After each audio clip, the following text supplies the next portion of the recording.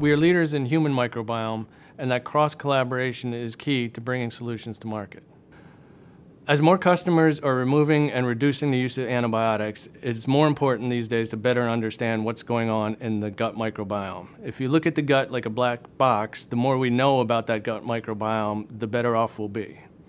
Through our microbiome research, we have amassed well over 50,000 bacterial isolates. Some of those bacteria are pathogenic, some are known to be beneficial, but we also have a number of bacteria that are uncharacterized. These bacteria are potential for new probiotic solutions. In order to do this microbiome work, we need a state-of-the-art microbiology lab. Samples are collected in the field, they're overnighted to us. We then take the samples, we cut the sections of the intestinal tract that we're interested in. We masticate those samples to release the bacteria that are attached to the lining. We do our dilutions and then we plate them on selective media. Once the samples are lysed and no longer infectious, we pass them through to our downstream processing. The next step in the downstream processing is the DNA isolation and then determining the virulence genes.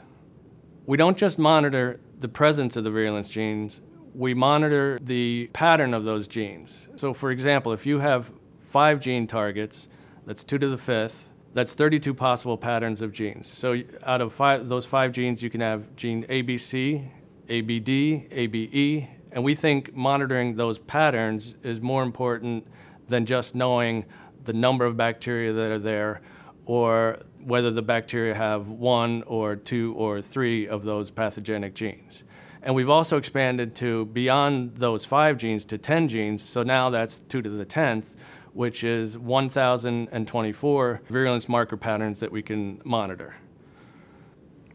I should point out that our pathogens are not just from the US, they're from countries all over the world. That diversity is important when we measure the efficacy of our probiotics against them, because all the bacteria aren't going to act the same. They're going to act differently from where they came from, different backgrounds, different genetic types. And just like all pathogenic bacteria aren't the same, all probiotics aren't the same.